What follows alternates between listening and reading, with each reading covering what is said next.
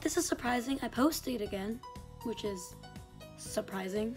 Okay, so there's one main reason why I posted, and this is probably why the title is like this. So BTS released freaking Love Yourself Tear today, and I am Jungshooketh to the max. Please excuse my cringe. Also, I'm not wearing glasses because I don't feel like it, but I actually am visually impaired.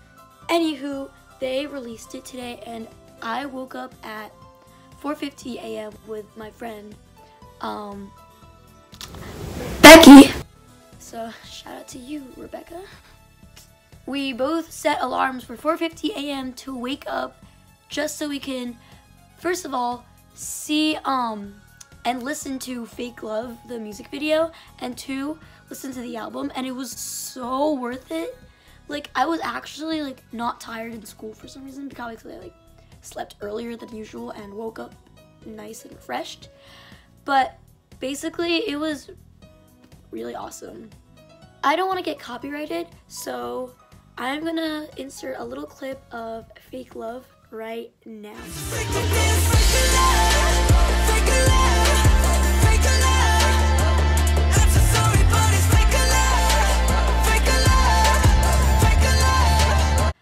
Isn't it great? Like, hold on to your wigs, guys. Like, holy.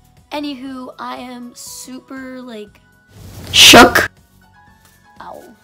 Hello. Not only that, but a bunch of interviews have been released over the couple past days because they're in LA for the BBMAs this Sunday. And there is one by BuzzFeed, and it's a BTS interview with puppies, and it's so cute. I love it.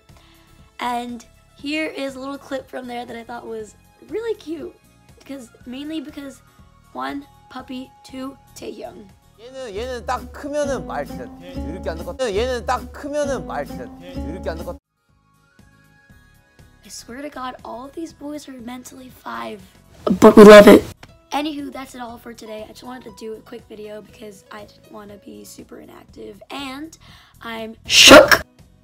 Also, I'm sorry for the over-excessive use of shook. I really just am, like, truly shaken. That's gonna be it for this video. Thanks for watching. Bye.